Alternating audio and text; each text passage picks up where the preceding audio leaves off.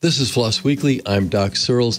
This week, Katherine, Druckman, and I talk with Paul Mutton of Netcraft, which is a company I've been following for like 25 years or something like that. He's been with it for 17 years. He is a cybercrime warrior of the very first order. Just a fabulous guest. If you care about cybercrime, if you care about security online, if you care about any of that stuff, this is required listening.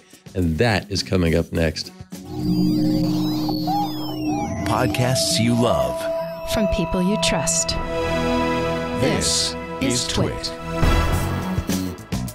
This is FLOSS Weekly, episode 653, recorded Wednesday, October 27th, 2021. Web servers and cybercrime. This episode of FLOSS Weekly is brought to you by Bitwarden.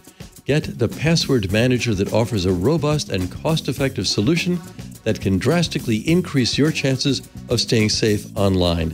Get started with a free trial of a Teams or Enterprise plan, or get started for free across all devices as an individual user at bitwarden.com/twit. Hello again, and good morning, good evening, good whenever it is, wherever you are. I am Doc Searls. This is FLOSS Weekly, and I am joined this week by Katherine Druckman herself. There she is. With her Drupal plushie in the background. You're yes. Home in Houston, I assume, right now? I am. Yeah. And I'm in Texas. I've survived a tornado warning early this morning. It woke me up. Yeah. Just another day. I'm in Bloomington, Indiana here, and just one time zone to the east, but it's a weird time zone. I'm the far western part of it, so the sun sets late and is up late as well. It's kind of strange for me.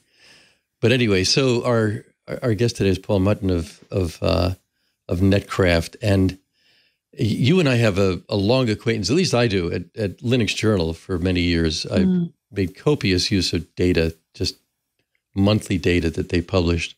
Did you keep up with Netcraft during that time? Or are you too busy? I mean, not so much. I think I probably, the most I kept up with it was probably through the stuff that you wrote and drew our attention to. Well, I want to, because we're getting a little bit of a late start, I want to jump into the shows, which means that I have to tell you that this episode of FLOSS Weekly is brought to you by Bitwarden. Bitwarden is the only open source cross-platform password manager that can be used at home, at work, or on the go, and is trusted by millions. Empower your employees to follow password management best practices. With Bitwarden, you can securely store credentials across personal and business worlds. Every Bitwarden account begins with the creation of a personal vault. Use Bitwarden for your business. It's fully customizable. Adjust features using enterprise policies to adapt to your business needs. Use Bitwarden Send, a fully encrypted method to transmit sensitive information, whether text or files, directly to anyone. Team members can generate unique and secure passwords for every site. You'll get enterprise-grade security, and they're GDPR, CCPA, HIPAA, and SOC 2 compliant. Their end-to-end encrypted vault helps mitigate phishing attacks by storing passwords and more. Bitwarden now has new tools for managed service providers. Bitwarden's new provider portal allows MSPs to easily manage clients' password management services all in one place. It allows for simple access to each separate organization. Two new user types allow for delegation of management and ensure clear differentiation between the service provider and client users. Interested in a business plan? Well, Bitwarden has plans that will work for you. Their Teams organization option is $3 a month per user, where you can store private data securely with your coworkers, department, or entire organization. For enterprises, use Bitwarden's Enterprise Organization Plan for just $5 a month per user. Their free organization plan includes 2 users who can store and share secure passwords. Bitwarden believes that everyone should have access to their basic password security tools. Individuals can use their basic free account forever for an unlimited number of passwords, or upgrade anytime to their premium account for less than $1 a month. And if you're looking for secure password storage for your entire family, their family organization option gives up to 6 users premium features for only $3.33 a month. Using Bitwarden Cloud, you can get started in no time. Monitor and manage security vulnerabilities using Bitwarden Vault Health Reports. Identify exposed, reused, weak, or potentially compromised passwords, as well as any items in your vault with inactive 2FA. Get started with a free Teams or Enterprise trial of a Teams or Enterprise plan at bitwarden.com/twit, or try it for free across devices as an individual user. That's bitwarden.com/twit.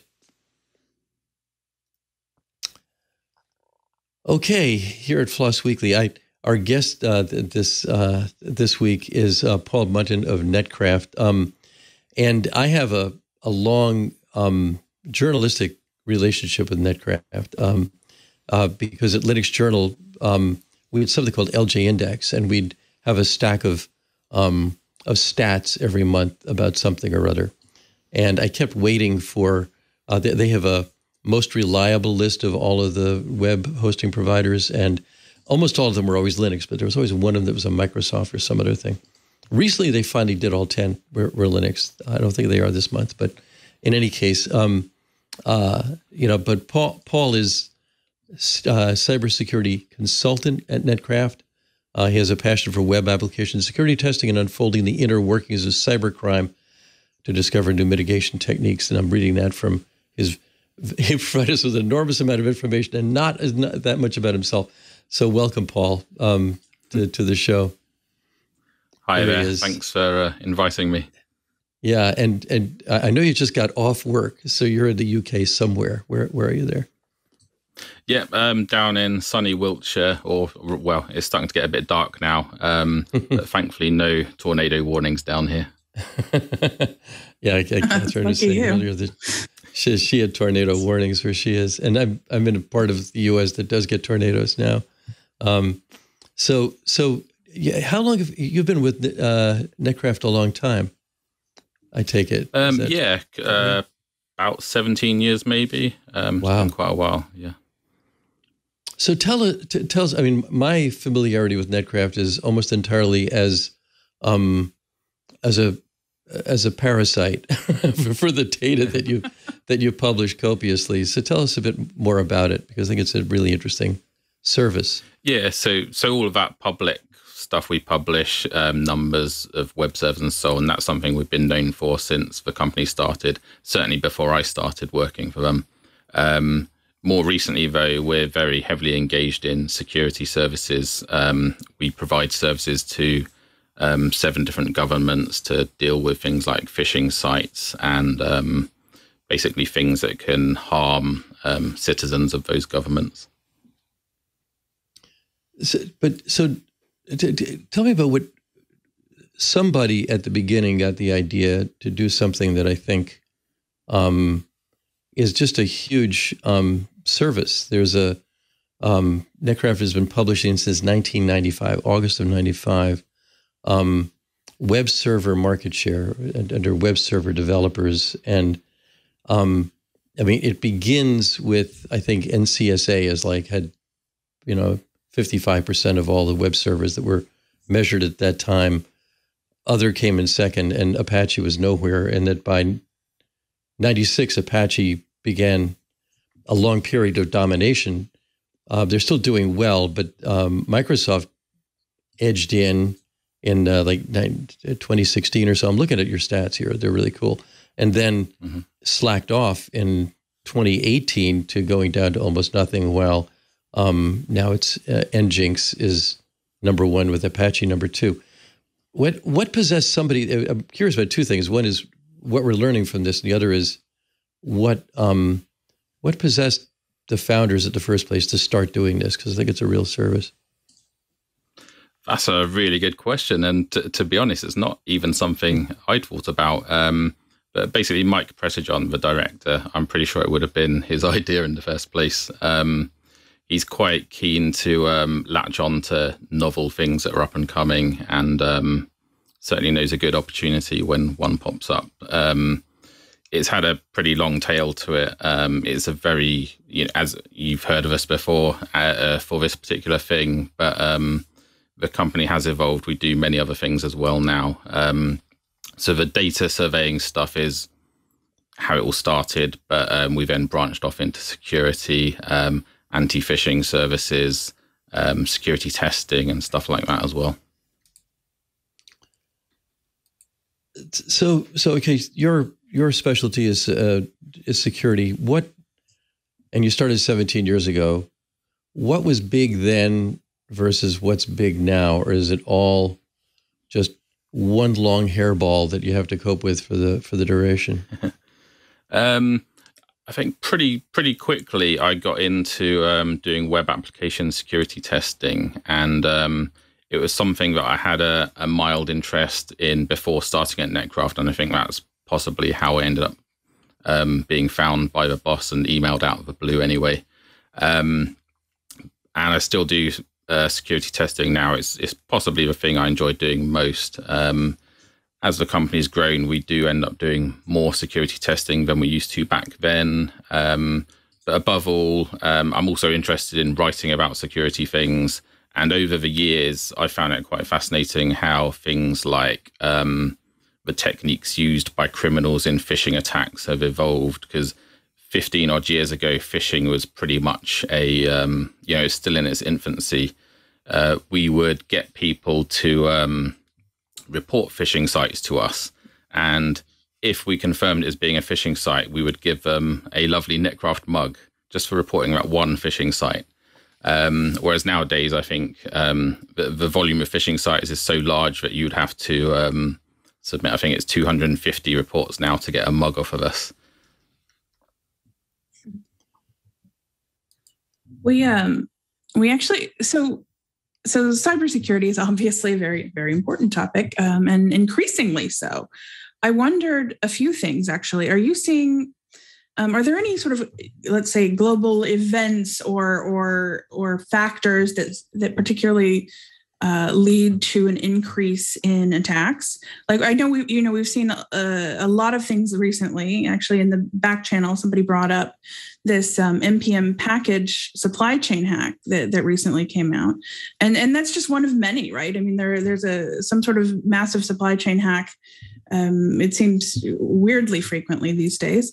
And I wondered if there's something leads to that, or is this just the world that we live in now, and this is the direction that we're headed? In some cases, I think criminals just discover something that works and then everyone copies them. I mean, things like ransomware attacks have really taken off in the past couple of years, where a criminal will compromise a server and encrypt all the data on it, or all of an employee's desktop machines, encrypt those, and hold that data to ransom effectively. If it's data that a company can't do without, then it may be in their best interest to just pay that ransom and get the decryption key so they can resume business as normal. Other ways that works is a criminal won't encrypt the data in situ, but they'll just steal copies of it, and then they'll threaten to release that data into the public, which could be quite damaging, unless, of course, the company decides to pay a ransom to stop that happening.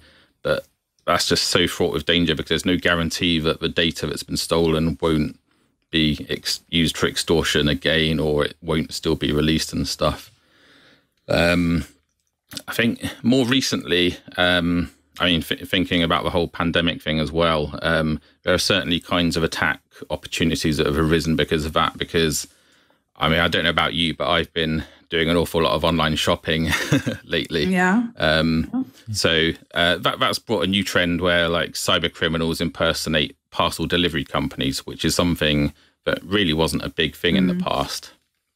And they'll do that in an attempt to steal financial details from their victims. And those kind of attacks are typically disseminated via text message. And it'll say to a victim that they've missed a delivery and must rebook it by going to this website. And then the phishing site, it will ask for a relatively small surcharge for the redelivery. And just because that amount is so low, it sometimes tricks victims into thinking that the site is legitimate, because why would anyone want to steal £1.80 or whatever, or $1.80? Or at least they might think the risk is minimal, so they proceed with entering their details. But of course, once those details have been stolen, the criminal can then potentially steal a much larger amount. But criminals, they don't like to miss a trick. So once they've stolen the details that would be necessary for paying for a redelivery, some of these phishing sites will then try and impersonate the bank that the victim uses. And so then there's an opportunity to discover the online banking credentials for that victim, and then the losses can really, really add up.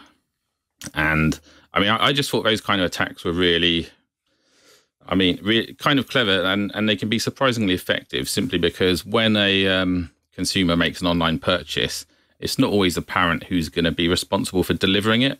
And, that can even be true when you're placing repeat orders with the same company. For example, when I order stuff from Amazon in the UK, it could end up being delivered by one of maybe 4 different companies, and it doesn't indicate at the time of purchase which one would be used. So if I get a text message telling me to go to the Hermes website or the Amazon logistics website, I'm not going to necessarily think, well, I haven't, bought anything I'm not expecting from them.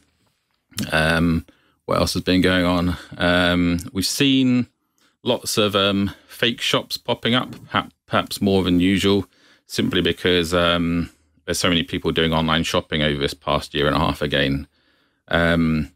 They will sell things like high-end sneakers or other luxury goods at ridiculously low prices. And what typically happens is one of 3 things. You either buy something from them and the payment is accepted, your money goes, and simply nothing arrives. Sometimes the transaction doesn't succeed and you go away and think, okay, I'll forget about that then. But by that point, the site has all of your payment details and it's effectively operated as a phishing site. Except ironically, you might think less of it. You might not necessarily think to cancel your cards just because that payment didn't go through. And then sometimes, of course, the payment does go through properly and the goods arrive, but they're either counterfeit or really, really poor quality. Interesting. Another thing is stuff like, well, I guess if you think about it this way, why bother going to the effort of making a fake shop when you can just use someone else's? So one of the things we've been tackling lately are things called JavaScript skimmers. So basically, an online shopping website, a legitimate one, would be compromised and someone would place this piece of JavaScript on there. So when the shopper enters their payment details, the skimmer surreptitiously sends a copy to the cyber criminal, possibly even if the customer doesn't actually complete the transaction. And then even the most careful of users can be victims of those kind of attacks because the website is one they know and trust, and it could look completely benign. There's no visual indication of the presence of that skimmer. So that's another thing that we've been detecting lots of and blocking in the Netcraft browser extension. That's interesting. That's something that I was going to ask because of this particular audience. I'm assuming a pretty tech savvy audience, and I think some of us like to think that it would be more difficult to trick us into divulging some of this information, but we're humans, right? And we can fall prey to things even if we're doing everything right. We're doing using 2-factor authentication. We're careful. We're aware. I think that's something that all of us are concerned about. And I wondered if you could speak to the other types of things where even the most internet savvy of us could still be victims. Yeah, that's a really good one. I mean, I've seen, you can imagine it'd be quite hard to trick someone like me with a phishing attack because I've seen so many. But every now and then I do see some where I'm like, wow, that's really clever, that's amazing, and I mean, I shouldn't really be saying this kind of thing, but it could possibly have even caught me out if I was having a bad day. So, I mean, one of the first things I was sort of way back at the start of my time at Netcraft, probably right at the start of 2005, I think, I saw this amazing PayPal phishing site which exploited a bug in Internet Explorer on Windows XP, which, remember back then it actually had a very big user base. Anyway, the bug allowed containers on the web page to be moved outside of the browser's viewport.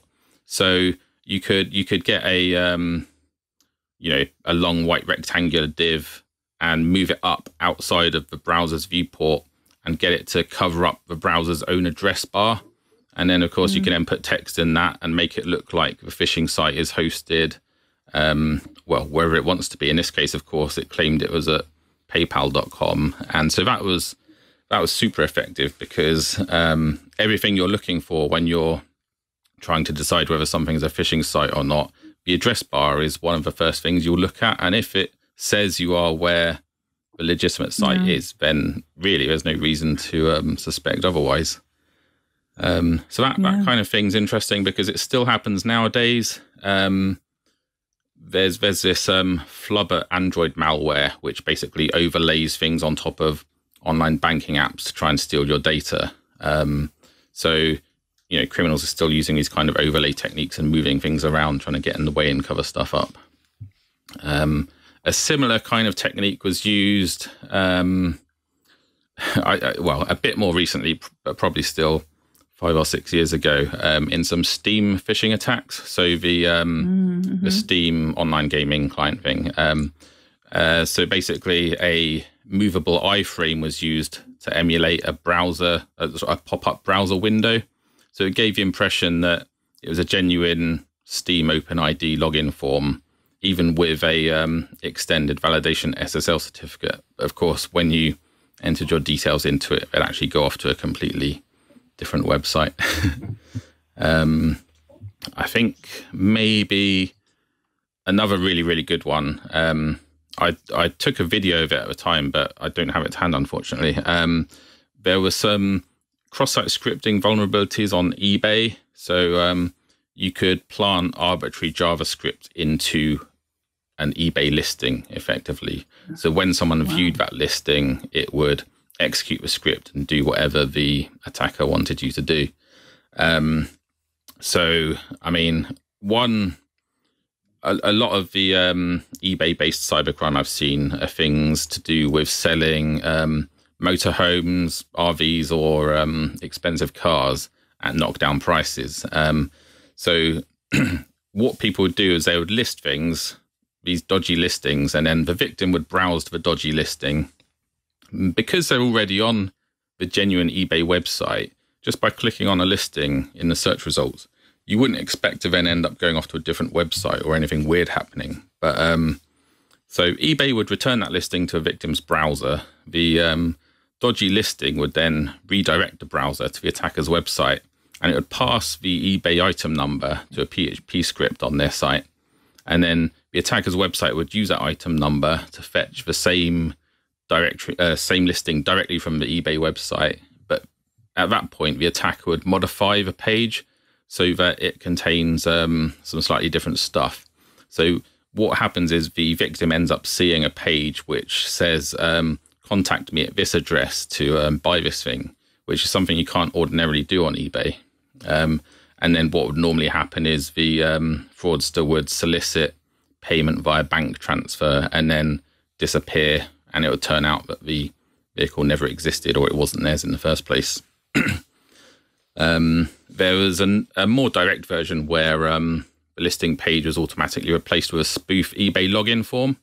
And that was pretty cool in a technology sense because, of course, it transmitted the credentials to an external site. And that really was one of the ones where I thought it was so slick. I think even the most wary people could have fallen for that one. Because let's face it, eBay's always randomly asking you to log in after you click on links within the site, isn't it? And that kind of went on it's bad. And that went on shockingly for a few years until they stopped it by further restricting what kind of tags and so on you could actually include in a listing. But out of curiosity, I had a quick play around with that in the eBay development sandbox and found that you could still bypass it. But I never actually got around to telling them because I couldn't work out how. That's not good. No. Well, now that we're all horrified, I wondered if... Oh, sorry. Sorry, I was going to say, thinking about it, I think an eBay phish was, again, one of the first clever examples I saw back in 2005, simply because it used their own login form to launch the attack. So the phishing emails would direct you to the genuine eBay login form, but it would include a parameter which basically told it to go to a different website after you'd logged in. So when you log into the eBay website, your credentials are actually sent to the real eBay website, but then you were redirected to a phishing site afterwards. And so if the phishing site basically copied the eBay login page, you might just think, well, actually, I must have typed in my password wrong. And so you type it again, because at that point, having previously checked that you were on the real eBay website, you wouldn't suspect that you might not be on it anymore. So you'd probably enter your credentials and then your account would get hacked.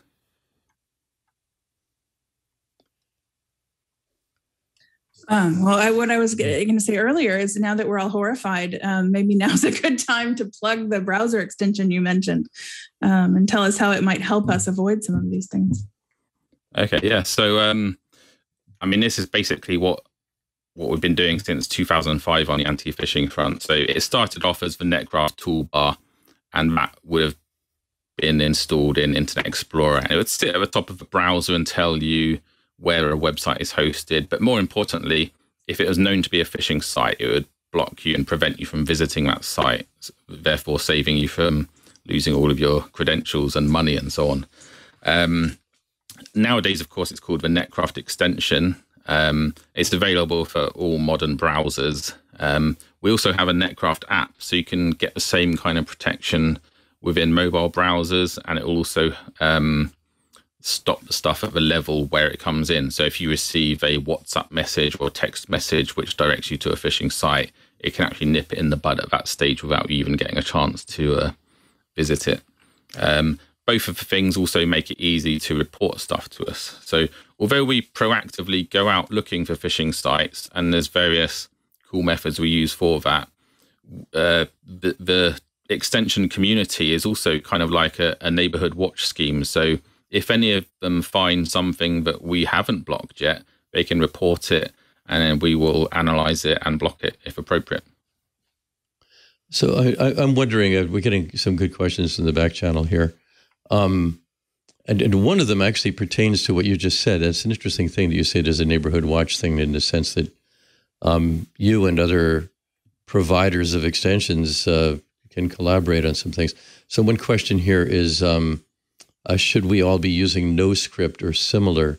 And NoScript is another one of those extensions. So I'm wondering if you have thoughts about that, or do you cover enough of the bases yourself, or do you need other extensions? I'm not very clear, because a lot of people use tracking protection, but this is a different issue. Yeah, I mean, that's a really good point, because, and I'm kind of torn on the answer to this, because when I'm testing web applications, I kind of need my browser to behave as a normal browser would do. So I tend to have all of the scripting and so on enabled, not least because it makes it then easier for me to verify whether or not there is a cross-site scripting vulnerability present. But certainly disabling scripting altogether, or using an extension to only disable potentially unsafe scripts, is a good idea, because it will reduce your attack surface. Some of the attacks we've seen are, as I said earlier, JavaScript based, such as the shopping site skimmers. The Netcraft extension will prevent those kind of attacks anyway. So if that's the only kind of thing you're worried about, then the Netcraft extension's good, and you probably aren't going to then run into the risk of ordinary websites not working properly just because some script it depends on is disabled. So tracking is a big concern for people. Phishing, we've been talking about phishing for a while. We can talk more about that or come back to it. But tracking is something that it's why we have the GDPR. It's why we have the CCPA. It's what is creeping a lot of people out. And I was thinking about how different tracking payloads are delivered. There's a real trend lately toward sort of away from blogging and participating, and for writers anyway, and participating in publications, just doing their own. And so they're using MailChimp, or they're using one of the other services to do subscription-based newsletters. And all of those come with, almost all of them, come with appended, to a URL, a long string of stuff that's meant to report back fairly innocent stuff in some cases, like what you clicked on and what you didn't click on, that kind of thing. But it occurs to me that that's possibly a vector for malware as well. Are there any cases of that? Is that the kind of thing you're following at all? I'm not entirely sure how the malware would creep in and that kind of thing. I mean, if it is a legitimate MailChimp link, it should be fine. But I suppose myself, like many other people, we tend to use sort of junk or almost throwaway email addresses for things like mailing lists so then we don't have to necessarily worry about what happens there. I mean, we've seen cases where these companies which send out mailings on behalf of other companies, they are compromised. And so loads of email addresses end up getting lots of spam for some bizarre reason. But we have seen malware and phishing distributed via stuff like that before, but usually because someone's account's been compromised and used to send stuff that it shouldn't be sending. So it's another question from the back channel here is, do you recommend an ad blocker for security reasons? And I would add to that, there are some ad blockers that also block tracking, and there are some that don't, and some provide options for that. But for security reasons in general, do you recommend them? I can certainly understand why people would use them. Again, I don't. I've seen malware attacks succeed where the malware has been delivered through, for example, an iframe which was housing an advert, because either the advertising network has been compromised and malware is being served via the iframe, or someone's literally just paid for an advert and it's not been vetted properly and it's just served malware straight into the browser. Those kind of things are more of a risk if your browser software isn't up to date, because that's only really going to be a problem if there's an exploitable vulnerability in the browser that hasn't been patched yet. It could possibly affect the website you're on if, even in a fully patched browser, if, say, there's sensitive information revealed on that website, which the ad could then access via JavaScript. So blocking ads certainly will make you safer. It will reduce your attack surface once again. But again, one of the reasons why I tend not to use an ad blocker is because of the fact that they are used for attacking stuff and so on. I kind of want to see where these ads are appearing and how they have a play in things. If I was particularly paranoid about visiting a website, then yes, I would probably stick my browser in a virtual machine and turn all the things off and only access it that way. It's funny. I use less multiple email addresses. That turned out to be too complicated for me to manage. Though I do have several that I use, but I have several browsers going at once. I like to see what people are, what muggles are doing, and not just wizards, and what they're up against. And there's so many variables involved. It's hard to keep up with that. I know Katherine's got a question coming up, but first I have to let the listeners and viewers know that we have a really cool thing called Club TWiT. Club TWiT gives you ad-free podcasts. We have, all kinds of outtakes. We have ad-free content. Ad-free is probably the biggest attraction to that. We were just talking about that. There's a members-only Discord that's very, very active. We have a huge number of people who are fans of TWiT and are involved, and they're all smart and they're all good-looking, and a lot of them are on our Discord. It's $7 a month, and you can get into this thing, twit.tv/clubtwit. That's twit.tv/clubtwit. Yeah, and also, I'm not forgetting, there's an Untitled Linux show as well. Happens on weekends.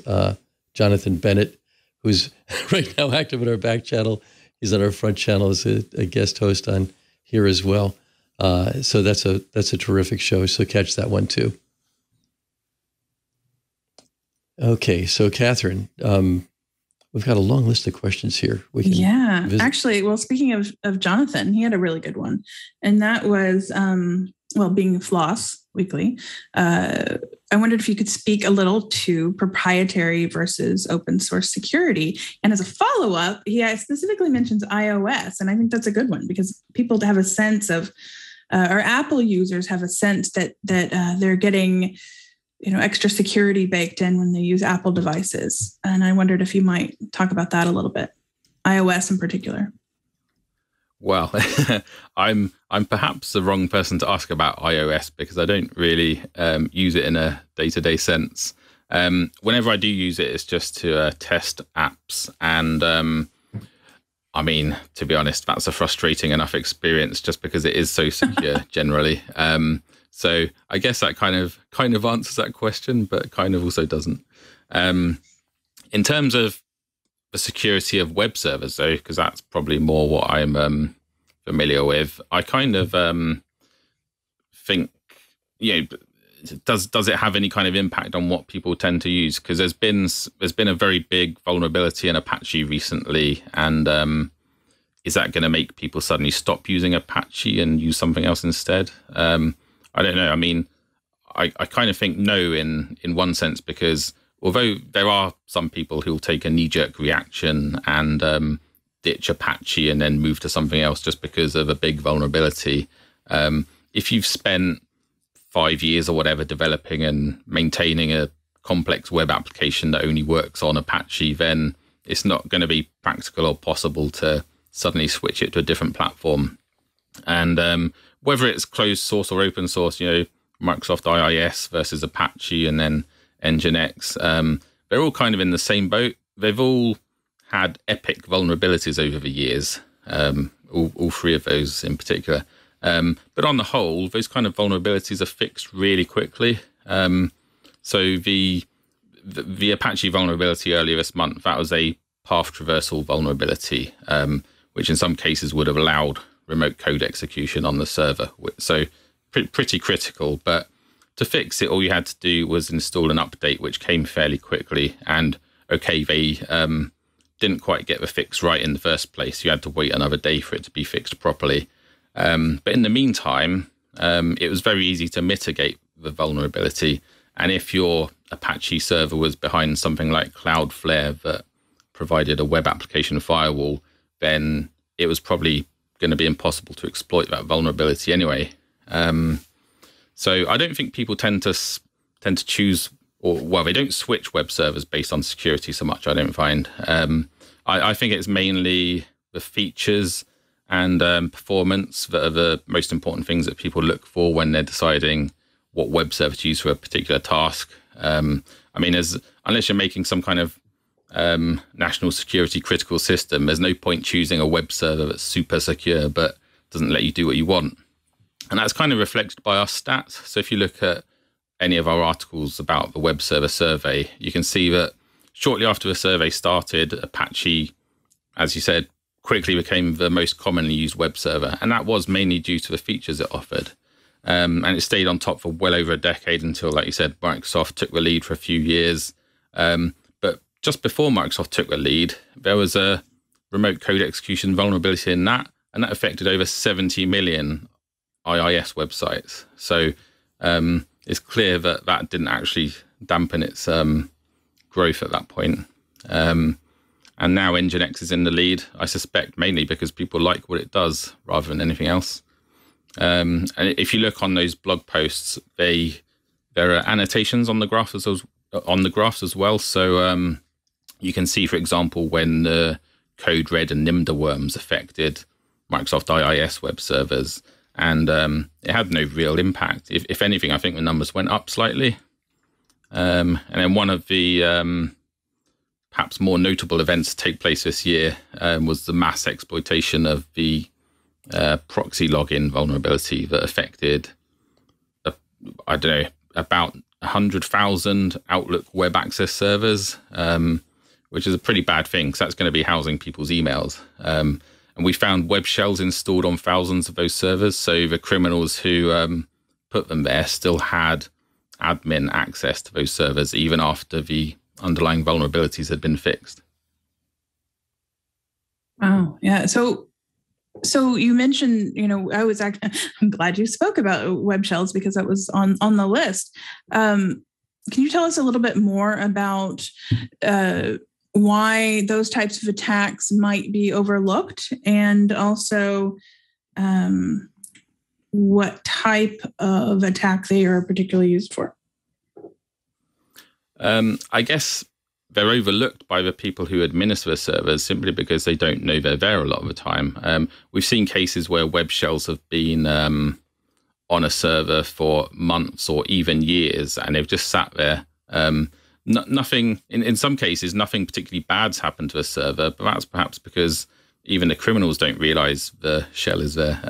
But in general, a web shell, so the ones that are planted in the Outlook web access attacks, they would have allowed complete administrative access to the server. So that would have been ripe for carrying out maybe a ransomware attack by stealing the emails from the server and then threatening to release them unless a massive ransom in Bitcoin is paid. In the general case, web shells are uploaded to web servers just to allow someone to execute arbitrary commands. Most of the time they're written in PHP, just because that is the most well-supported scripting language on the web, really. And there's lots of vulnerable PHP web applications out there. So just by exploiting an application level vulnerability, you may be able to plant a web shell on the server. And then what the criminals will do is they'll typically use that web shell to upload other web shells, because if someone finds that web shell and deletes it, then their access is gone. So what they like to do is scatter several copies of web shells all over the website. So, you might not find them all. And if there's at least one left, then the criminal can still access the server. Some are a bit more advanced, and they'll provide useful hacking tools and other features that make the hacker's life simple. So they may, for example, have a button you can click, which will just go off and find all of the password hashes on the server, be they in files or databases and so on. And it may even offer to try and crack those using the web server's own CPU power, which is a bit cheeky. It's being a compromised web server, particularly in an Outlook web access case, it could provide access to an internal network. So there's going to be hackers potentially exploring your internal network through this as well. And some web shells are designed to be controlled by a botnet. So your web server could end up being used as part of a distributed denial of service attack even. The web shells are, until recently, I think a lot of people had been overlooking them because phishing is such a big thing, but we were seeing new web shells being, uploaded on average every 5 minutes or so. And like I say, most were written in PHP with those kind of features I described. But some even have totally dynamic features because they will fetch some code from a remote server and then execute that. So they can be sort of like upgraded in situ, although in practice, I suspect, wherever that code comes from, it's basically so whoever wrote that can change the functionality whenever they want. A real good example we saw a few years ago was a Stanford University website, which got completely infested with hacking tools and phishing sites and so on. So I think it was over a period of about 4 months.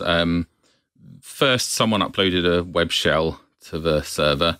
No idea how that happened. But because the web shell shows all the timestamps on the files, you could then get a view of the history of what happened next. So what happened next was someone uploaded another web shell unexpectedly. And then you ended up seeing defacement pages on there, which is a pretty retro thing to do, uploading a web page which says hacked by so-and-so. Right. So a couple of people did that, and they claimed to be different people. So it was clear that there were multiple criminals using either these web shells or some other vulnerability. And then someone uploaded some PHP mailer scripts, which are, an important part of phishing attacks, because most phishing attacks are still disseminated by email.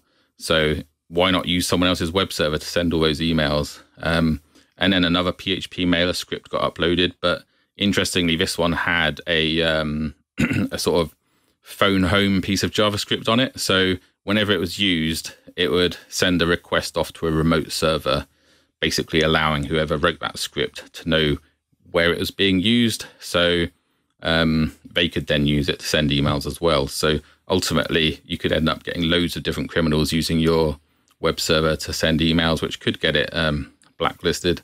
And then, of course, the inevitable thing happened, and suddenly lots of phishing sites started appearing on this website.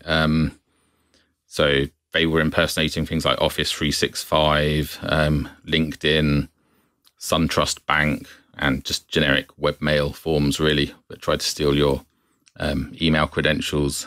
That's kind of why that came to our attention in the first place, because we detected the phishing sites. But when we looked further into it and found the web shells, it was very clear that the server had been compromised for months and nobody had noticed until we told them. So, boy, I have several questions piling up here. One is sort of a general one. What server, operating system, or distro do you consider the best for staying secure? For a web server or just a desktop? Well, I guess it could be either, but I think your focus is mostly on web servers, right? As a company, yeah. Because that also goes into what your company does. Because you can say, I can tell these guys this, and we can share this information there, but you're making money somehow too, right? So, yeah. So you might want to plug exactly what it is that Netcraft does as a company, because I'm sure it does more than just, yeah. I mean, rather than answering that in a sense of like, oh, I would run this because of it being secure, I think I've got some really good insights on this, because I test lots of different websites and platforms that run on them, and various sorts of web applications that run on those. And I would say probably one of the more secure ones, certainly at an application level, is actually the .NET stuff on Microsoft IIS, ASP or ASPX rather. They're just, sometimes the tests can be quite boring because they're like a really hard nut to crack. On the other hand, I really, really love testing web applications written in PHP because they're usually so damn vulnerable. It just makes it a bit more exciting. Although at the end of the day, you end up having to write lots about them to say what you found. So I guess a boring test is good because you don't have to write so much. But, if you avoid PHP or in particular libraries written in PHP that you don't necessarily know intimately, I wouldn't trust those. I don't know. I'm not sure what's best really. I just from what I've tested though, I am surprised how good the Microsoft stuff can be if it's done properly. But like any kind of framework, it is possible to do things the wrong way. And so, yes, I have seen websites on Windows Server that are horrendously insecure, but that's just because someone's done silly things and not used the frameworks properly. I'm wondering, so in your monthly web server stats thing, at least the red line called Microsoft, which just beat the crap out of Apache from like 2016 to 2018, then dropped off like a cliff and has gone down to almost nothing. But is that IIS? I mean, it is IIS, I suppose, but I'm sure that a large percentage of the rest of what we're seeing there is Microsoft in some way. So what are we looking at there? So everything we count under Microsoft is mostly Microsoft IIS, but there's also a small portion of other Microsoft-based servers like Microsoft IS API. But yeah, it's mostly IIS. And the numbers on the graph I think you're looking at, they are the number of host names that run on those things. As you can see, they do fluctuate quite a bit. It's perhaps not the most stable metric, because if you register a domain name you could suddenly deploy lots of different websites on that under different subdomains without really costing you much at all. And they would count as websites possibly. So that's why we have other metrics available in our survey too. So we also provide the numbers of active sites. And by active site, we mean things that aren't like domain holding pages or anything boring and templated like that. So that's a slightly more stable metric. We also, a few years back, we started counting the number of unique domains. So although example.com could have 1,000 subdomains under it, all of those 1,000 websites would only count as one unique domain. And then the most stable metric, I guess, is the web-facing computers one, because it's not easy for someone to game the system by suddenly adding millions of computers here and there, whether they be virtual machines or real physical computers. I think there's about 11 million web-facing computers on the web at the moment. So when we're doing our survey, what we do is we connect all of the websites, and obviously we get the server banner back in the responses, so we can see whether they're running Apache or Nginx and so on. But when we're connecting, we also analyze the TCP IP characteristics of that connection. So we can use that to not just determine which operating system the server's likely to be running, but we can also use it to work out how many web-facing computers there are. Because if you take a single physical web server, for example, that server could have multiple IP addresses, and it could ultimately serve or host thousands of different websites. But by analyzing that stuff, we can actually tell that all of those thousands of websites are hosted on the same computer, and therefore correspond to just a single installation of Apache, Nginx, or whatever happens to be running on it. I have to admit that I didn't learn how to pronounce Nginx until just now. I've been reading this as Nginx because I don't know why, but so I said that earlier, and forgive me, Nginx folks, for saying that wrong. So I think I think the most controversial thing is how it's written, because some people write it fully lowercase, some write it fully uppercase, some write it with backwards Cyrillic letters and all sorts. It reminds me when 1,000 years ago I was in radio, and there was one station in New York, WMCA, that always insisted that they are in lowercase. Not that it mattered at all, but it's one of those things. It's so. Can you say what accounts for why Nginx has gone up versus others going up, and Cloudflare is going up? Is it just, well, they're popular, or they promote well, or they're useful, or is there a security reason for some of these? Is the other has it really gained a lot too? So that could be anything, I suppose. Yeah. So I'll try and do those one by one. So Cloudflare, for instance, that's just grown because it is a content delivery network. It provides lots of nodes around the world where people's websites will be served through effectively. And ultimately, those will count as Cloudflare, even if the website, the origin server that provides that content, it could be hosted, it will be hosted in just one place, and it could be running any kind of web server. But from our perspective, the web-facing computer that website is being served from would be a Cloudflare node. So we would count that as Cloudflare. The Cloudflare server was originally based on Nginx, which I guess demonstrates how good they thought Nginx was as well. But we have started counting it separately in recent years just because the code base has diverged so much. It's not really fair to count that under Nginx anymore.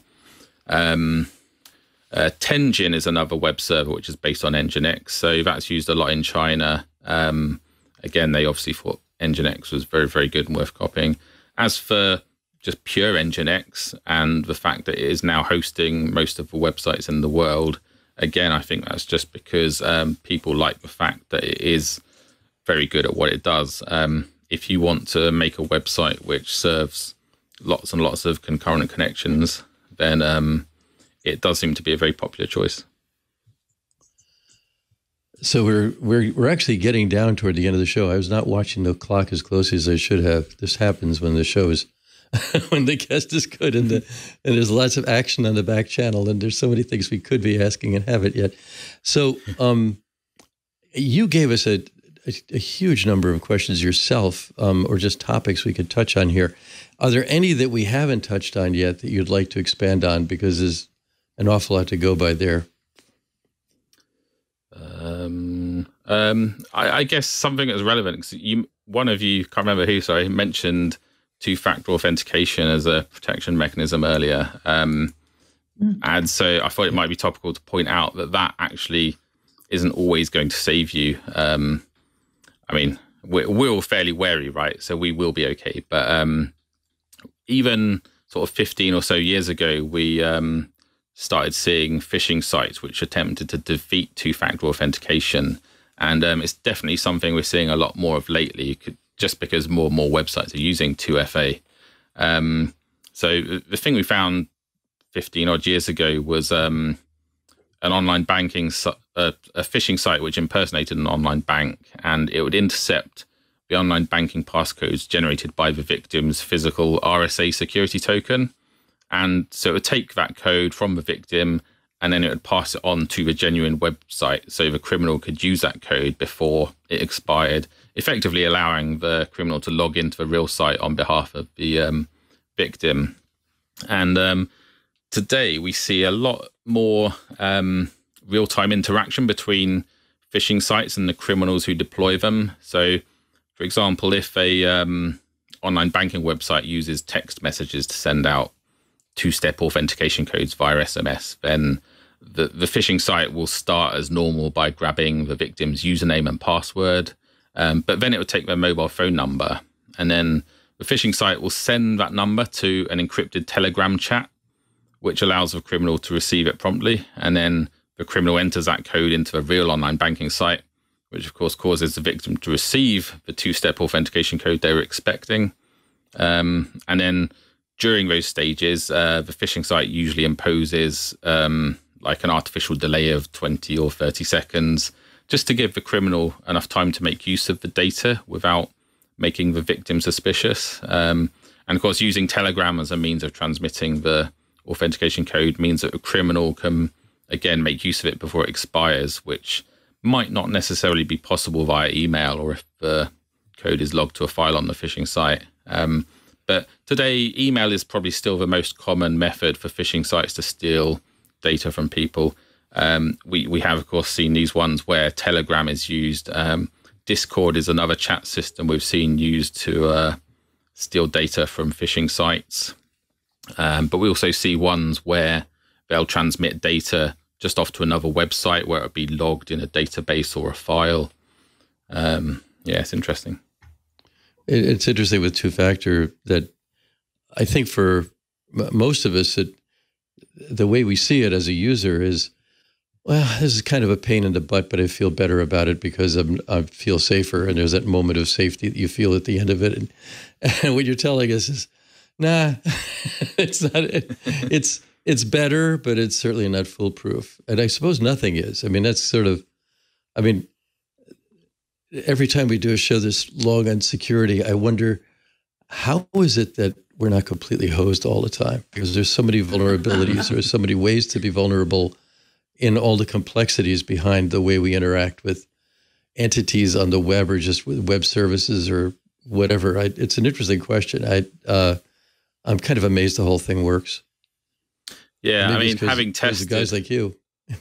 Yeah, I mean, having tested online banking websites for several different banks, I've been quite horrified by the kind of vulnerabilities you find on them sometimes. Even ridiculous things like being able to send people negative amounts of money, which of course means that you're effectively stealing from their bank account.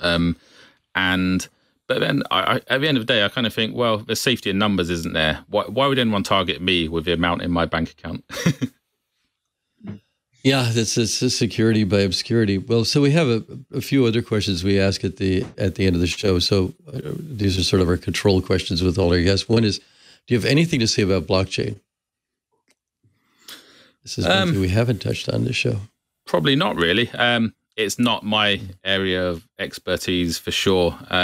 The only sort of tangential thing I have to do with it is we do, of course, see phishing sites which impersonate blockchain, the website, and one of them was particularly amazing because most phishing sites, like I said, are disseminated by email, but we did see a particularly hilarious one, which was spread around via search, sponsored search results. So if you searched for blockchain on Bing.com or even DuckDuckGo, you would get a couple of ads. One of the adverts, it said something like blockchain wallet, and it said, attention, the other site is a phishing site. But then above that was another advert saying blockchain, my wallet. The other ads are all a phishing site. So it was like two different phishers were trying to compete against each other and tell, warn the users that each of their ads was a phishing scam. So I think at the end of the day, probably neither of those had much luck. Self-defeating. And our final question is, what is your favorite scripting language and text editor? Oh, interesting. Probably Sublime Text at the moment, as I do tend to use Windows, believe it or not. Sorry, what was the other question? My favorite scripting language? A scripting language, yeah. That is a good question. I guess, I don't know how much you know about the infrastructure at Netcraft in terms of the historical makeup of it, but it was a very much Perl-oriented. It was a very much Perl-oriented place to start off with. So I guess I got into the habit of using Perl for various bits and bobs. I still use it now and then for ad hoc, tiny bits and bobs. And then again for web stuff, I guess. I do admire the convenience of PHP if you just want to try something out. But in my case, it's usually like I want to try out a bit of PHP because I've seen this phishing site, which includes something weird and nefarious. It's obviously trying to do something sneaky. And I'm like, oh, that's interesting. How does this work? Because there's lots of stuff hidden in phishing sites because, of course, you can't trust criminals. They'll give these phishing kits away so other people can use them, but they will hide bits of obfuscated code in there so that when they're deployed, they'll actually send a copy of the stolen credentials to the author of that phishing site rather than whoever's deployed it as well. So that's kind of sneaky. And the code gets hidden in all sorts of weird places. Like you might even find an image file like a PNG, which has PHP code in it. But you wouldn't know because if you open it in a web browser or just an image editor, it will just look like an image, but the phishing site might actually be fetching code from that file and executing it. It's just interesting to see how they write these bits to deceive. There'll be code that's laid out in a weird fashion, so it looks like it does something sensible, but actually if you delve into it, it's going to send 2 emails instead of 1 and so on. Well, this is, it seems appropriate to me that this is our Halloween show, which is all about disguises. Scary. I can imagine some, kid going out as a malicious shell script to somebody's door, some other thing like that. Yeah. Well, it has been great having you on the show, Paul. And there are lots of guests that come to us. I actually sought you guys out because I've been appreciating Netcraft for a long time. So it's great to have you on the show. Have you back. It's nice to meet a long-term subscriber as well. Thanks a lot. So Katherine, how was that one for you? I think more questions left unasked on the show than I know. I have so many more questions actually. I enjoy these topics because it's one of those things we all need to know these things, right? It's literally to exist in the digital world now. We need to be more aware and more careful and I would love to ask more about just basic tips to stay safer. Because again, we think, I'm a nerd. I'm a software engineer. I can maneuver the world without getting owned. But maybe I can't. Maybe a lot of us can't. Maybe we're all a little overconfident.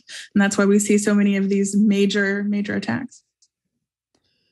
It's, I mean, every time we do one of these, I think, oh my gosh, we are so screwed. I'm glad that we have people like Paul and outfits like Netcraft on the wall there, as they say, to be vigilant in ways that we can't. You're more vigilant than I am, and because you're an actual pro. I'm a muggle at heart, actually, even though I check this stuff out all the time. But it's a scary world. Yeah, we all make mistakes. I'm not going to publicly describe the mistakes, the mistakes I made, but I make mistakes. I've made security mistakes, and oops, that wasn't supposed to go in the public repo. We all do it, and yeah, I've made those where I clicked on that. Oh my gosh, what just happened? And so far, nothing that I know of has happened, but there are those moments where I think, oh my God, that actually was a phishing email, or that was a phishing something else. No, it's getting more and more sophisticated. Yeah. We've gotten so we can recognize these things, but disguises are there for a purpose. So what have you got to plug? This one went long, so we can't chat too long on this thing. So. Well, I mean, we have the other podcast that we do, reality2cast.com. We can always plug that. This is, by the way, the two of us here. Yes, the two of us. And some other occasional co-hosts. Sean joins us. Yeah. The other thing is just use Drupal. Oh, hey, plug Acquia. Yeah. They employ me generously. It's a great place to work. Great software to use. Yeah, use Drupal. Upgrade to Drupal 9, please. That's my main plug right there. It's a special call out to our old employer, Linux Journal, to do that. So I want to let you all know that next week we have Paula Hunter on of Mojaloop. This is, I was actually talking to her on the phone about something else, and I decided, wait, she'd be great on the show. She's going to be here next week. So look it up Mojaloop first, and then give us questions when the show starts. So until next week, thanks for being here. I'm Doc Searls. This has been Floss Weekly, and we'll see you soon. So you got yourself the brand new latest and greatest iPhone or Samsung smartphone because you heard about all of the beautiful photography those things can create, but for some reason, you're just not quite getting it done when you try to make your photos. Or you got yourself a brand new camera because you were interested in getting started in photography, but your little new inexpensive camera still isn't quite cutting it.